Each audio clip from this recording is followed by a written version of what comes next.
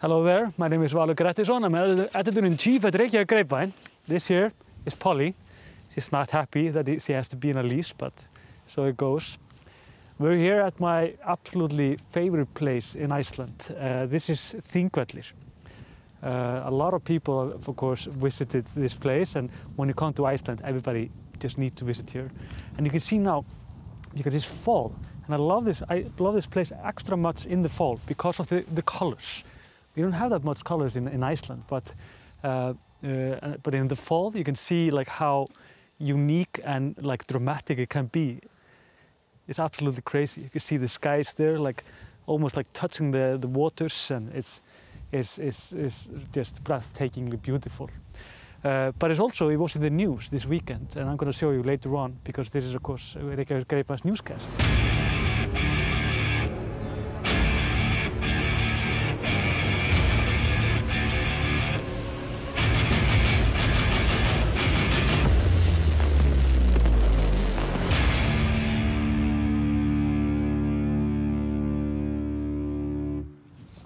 In news, 50 people were tested with the coronavirus yesterday, which is significantly better than it was last time when we met.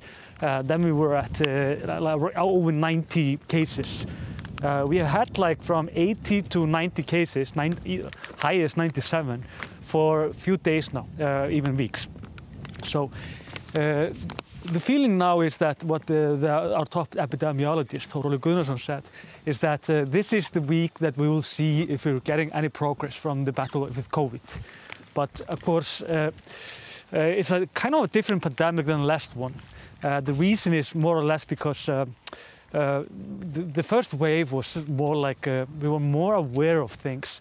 We were following the rules much better than we are doing now, and this means that the coronavirus has been spreading quite wildly, which means that we are now with 23 people at a hospital, which is a little bit better than this weekend, because then we went up to 26. But the thing is that the 3 are at intensive care and 2 are in ventilators. So we're not out of the woods yet. Also, like there are over 800 people that are in isolation. So it could prove to be, I mean, it could go bad still, but let's hope not, of course. Doctors are worried that healthcare will not be able to care for all the people with COVID. They have done an excellent job, of course, so far, because from the beginning of the COVID pandemic, we have only lost 10 people. And it's interesting because we are now, what, 6 or 7 months into the virus, into this pandemic-odd era, which means that we can see a little bit better how countries have been handling things. So if we would take like Iceland and see how many have died from the coronavirus, 3,500 that contracted the virus, and we only have 10 deaths. That is around, I don't remember how much it was, but it was like 0.23%, or like 0.2372345% of the nation. So if we do the same like math with the UK, for example, there we have like over 600,000 that have contracted the virus, and they have like over tens of thousands of deaths. So it would be if the same would have applied, like proportionally with the UK, we would have 1,700 deaths in UK. Imagine, it's so much less. Whoa, she's like really, Polly, she's dragging me. But the thing is, if we would do the same math for the US, there would have been 23,000 deaths in total in the USA, if they would have followed the same like method that the Icelandic police and hospitals have been doing, which is more or less the people that have the COVID virus, they're immediately sent to quarantine, and everybody around them also go to quarantine. And this is how we try to get around the virus. So we quarantine and quarantine. We find everyone that was like around them. We have this app and so on. And this has been proven like incredibly productive in so many ways, which means that if in US you would have the same death rate as in Iceland, you would have around 23,000, which is of course nothing less than amazing numbers in some ways. But enough of that. There is an odd case that came up this weekend. It's still in development, and so I don't have all of the information about it, but there was a car, like a camper, found burnt to the ground in the south of Iceland. Koti? Koti? Yeah, like you see, he's not happy to be in this in the lease, but I'm supposed to have a release here. Anyways, the thing is, the police found the camper the day after it burned. And to their surprise, they found a body in the camper. And there was a male, human being, male, in his 30s, late 30s. They don't know what happened, but what we know now is that there was an emergency call. They came to our 911 in Iceland, Neyðarlínan, emergency line, but it never got through to the responders. So they're examining, investigating what went wrong there. But we have no idea if this was from natural causes, if anybody started the fire, or if it just it was just an accident. Whatever could have happened.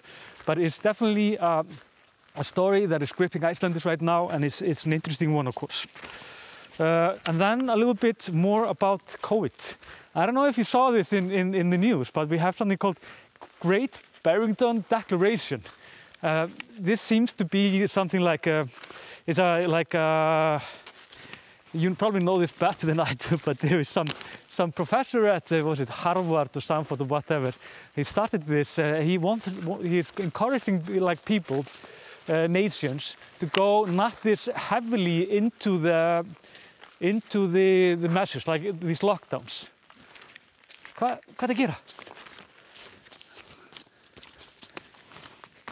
And this means that tens of thousands of doctors, influential people in every country in the world, more or less, have put their name on this list. And this list is it's unclear what exactly they're going for in this list. But it seems like they want less harsh restriction, like lockdowns and so on, and protect the elders, which is more or less, I think, what all governments are trying to do, more or less. But investigation conducted by the Byland Times have revealed that the Great Barrington Declaration, a website objecting to coronavirus, social restrictions, and purporting to have the backing of thousands of scientists, including numerous Icelanders, is sponsored by an institution that is part of Koch Network. This is, of course, a very American thing. The Koch Network is something very Republican related, and I don't know, people that do not like science or whatever. But the thing is, it became news in Iceland because a lot of Icelandic names were on this list. Among them was Sigmundur Davíð Gunnlaugsson, the Panama Prince, like we call him in Icelandic. Because he, of course, was a prime minister in Iceland. He had to resign when he was in the Panama Papers. But when he was asked, actually, why his name was on that list, he said, I have never heard about this. His name was there, but he never wrote it himself. And when he was asked, would you ever put your name on this list? He said, absolutely not. I mean, he said it was very unclear what they are demanding in this list. Are they demanding the Swedish way? He's not for that. Or are they demanding something else? So he said that this needs to be more clear for him to ever put his name on it. Incidentally, and even almost humorously, later on, we found the name of Þórólfur Guðnason, our own top epidemiologist, and he, of course, said when he was asked about the list, he said it was absolutely incredible that doctors and nurses and scientists were on this same page, that they wanted to go this way, because he has been criticizing very heavily this idea about this discussion about the Swedish way or some versions of it. He says that our healthcare is not able to take all the people in. And he said, if you're going for the herd immunity, then just think about it. What will happen if 10% of the Icelandic nation would get sick, let's say in a matter of weeks? He said like we would probably have up to 200 deaths in a very short amount of time. So he said this is just, I mean, irresponsible. Can you show them a little bit? The rocks here, Art. We're now in a place called Almannagjá.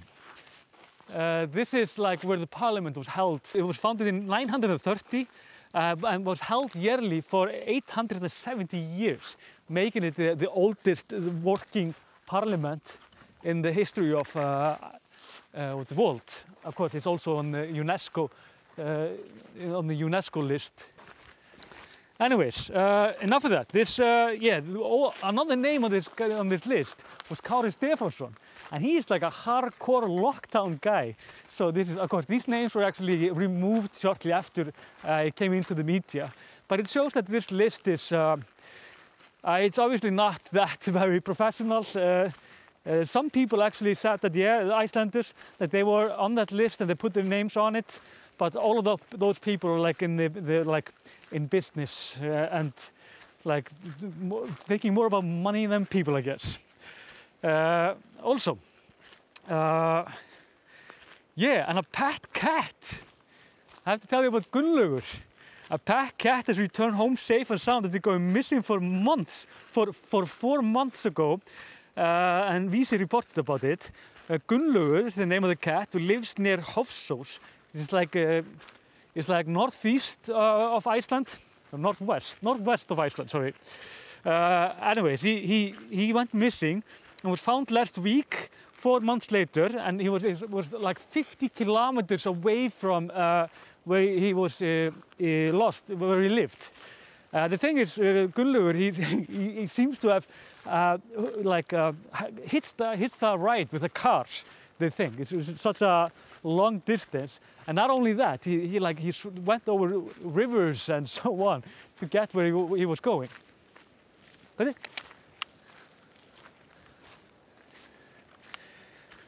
Which is of course hilarious. And the cat Gunnlaugur, the owner said like, yeah, he's a rascal, definitely, but he didn't get any hurt or anything like that. He was fine when he came back, and he was a little fat when they lost him.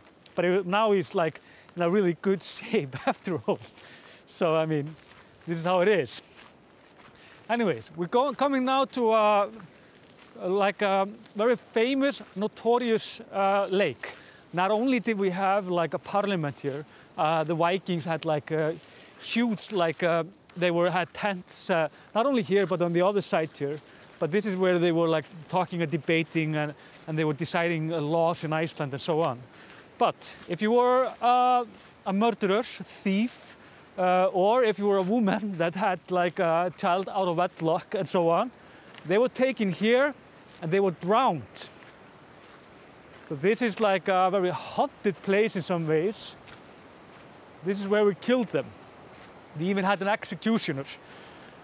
We did this, not here, but we were like executing people until I think the last executions were like in the 16 and 1700s. And then we lay off these barbaric nonsense after that. You can also see, perhaps, it's very, very deep. So you can imagine, in one parliament, perhaps there were like dozens of bodies floating around in this lake.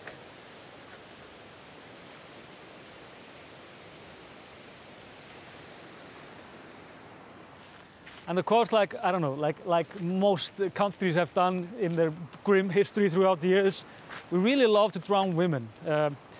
It was a nasty business, and it didn't matter like if they were raped or whatever. If they had a child out of wedlock, they were drowned. Simple as that.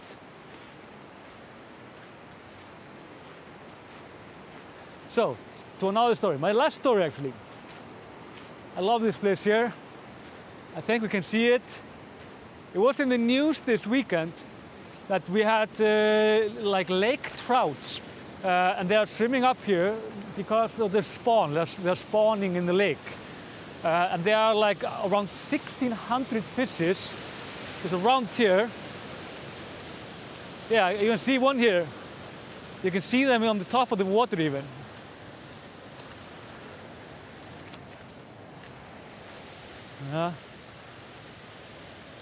Yeah, there are like some of them like close to the river bank. And there you can see like dark spots.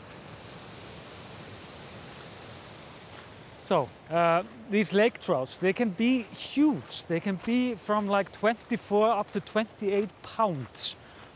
Also, they think even they can be bigger, like up to, there are stories of, there are like recorded lake trouts that are up to like 30 pounds, but they don't come up here because they think they are like old and infertile.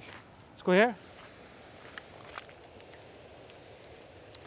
This of course happens every year, and some like people that are very enthusiastic about fish say this is almost like the 8th wonder of the world. And it is quite impressive to see them. You can see them like in herds here.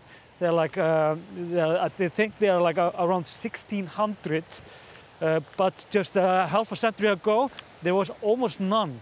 So they were almost wiped out because of there was a dam that broke, and they almost like yeah, they were almost absolutely wiped out. I have a better place for this. I'll show you from the bridge.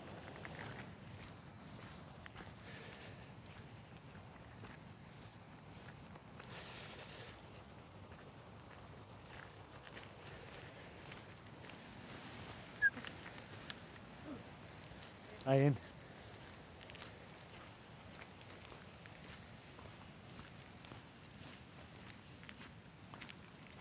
This place is also very important to Icelanders for so many reasons, but this is one of the reasons. It's because in the 1200s, I'm not sure about the year, I will not say the wrong year, Þorgeir Ljósvetningagoði, he was like a chief.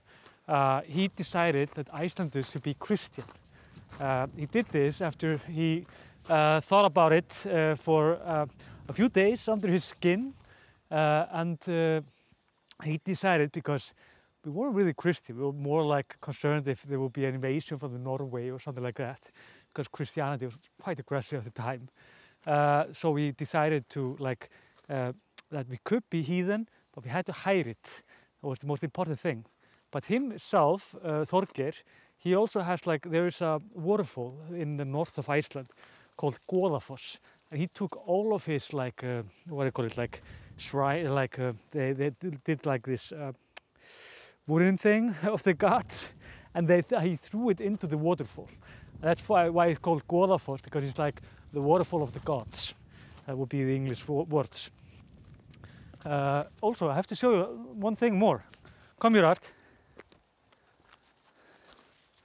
We have two graves here of our two most fantastic poets that Iceland have ever had. One of them is Jónas Hallgrímsson. He's the one here, well, the stone at least.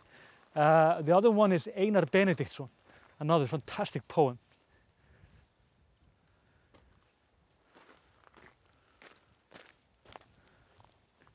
And these guys are more or less could say they were a huge part of the Icelandic soul.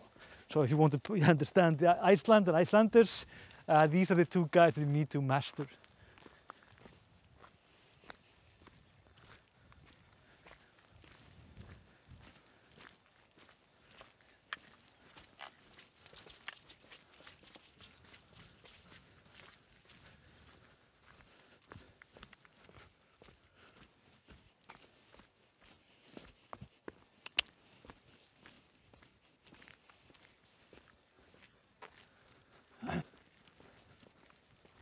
Diddi? Það er ekki bara að kasta neti út eða? Já, ég er bara að verða svo rólegur. Ég er að nálgast 50 svo grimt, sko. Aldurinn aðeins að ná þér. Ég veiði þetta einu hreindýr þarna ári og svo er ég bara, ég hef ekki leyfa þeim bara að vera í friði. Nú ertu ennþá að veiða hreindýr? Já, ég geri það 1 ári. Jólastekkin, já, þú veist, stundum fæ ég ekki leyfi, sko, en þetta er flott ár, sko. Þannig að kastu upp uganum. I can see I can count up to 15 or 16 that I see just here. This weekend there were even more. You could see it better. like hundreds of Icelanders, they got the same idea, they decided it because it was such a good weather. And they all came here, and there was even concerns that we were not like, this was not safe because of COVID. But we haven't heard about anyone that contracted the virus at Þingvellir. But the kids saw it, and it was absolutely unique. And it's like, it's very fun to see this. And so if you happen to be in Iceland in October, and like this is around like 4 to 6 weeks, so you have quite a window to check it out. You can come to Þingvellir and see how the lake trout. We called it Ísaldarurriði. It's like a ice lake trout or something like that in English. You can come here and see it. Yeah, but you can't fish them here. You have to go to the big lake there. You can fish them there, but it's not easy. I haven't caught many fishes here, and I've been fishing here since I was a kid.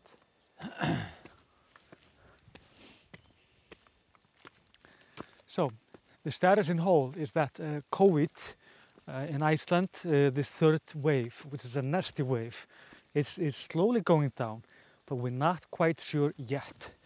We have a very strong restrictions. We still have like 20 people gathering ban. We can't go to swim, famously, and there are like restrictions on a lot of things. A lot of coffee houses and restaurants are closed because of this. People are working from home, and this is disrupting very many lives. But not everyone. I mean, the kids are still at school. It's still pretty normal when it comes to that. Yeah, it's like, feels like we're getting a handle of it. But this is the week that we will see if we're doing things right or not. But at the meanwhile, we still have like beautiful nature. This autumn has been absolutely beautiful, and as you can see, like seeing these sea trout, water trouts, lake trouts, or what are they called? To see them is absolutely wonderful. And especially for the kids, it was like we took our kids last weekend, and it was unique to see this. It was so like it's like adventurous and just like peeking into another world. I love it. Also, there's like this place right now. It's like you see like the beautiful color of the leaves, and it is really like it's a good day at the office, at least for me and Art, and of course Polly. Please remember, of course, we were still doing the High Five Club thing on our website, grapevine.is. We're up to 560 something, almost 567. So it would be fantastic if you could actually subscribe, subscribe to that and help us, and perhaps we'll get into 600 before the end of the month. No, sorry, end of the week, because we really need it. It's that kind of that time of the year, I guess. Also, our online shop, we have a lot of new stuff. We have a fantastic t-shirt made out of our last feature about Space Iceland. We actually did a feature about how Iceland has been involved in space for 50 years, and it's quite a remarkable story. Good. And of course, like and subscribe, use the bell button. That would also help a lot.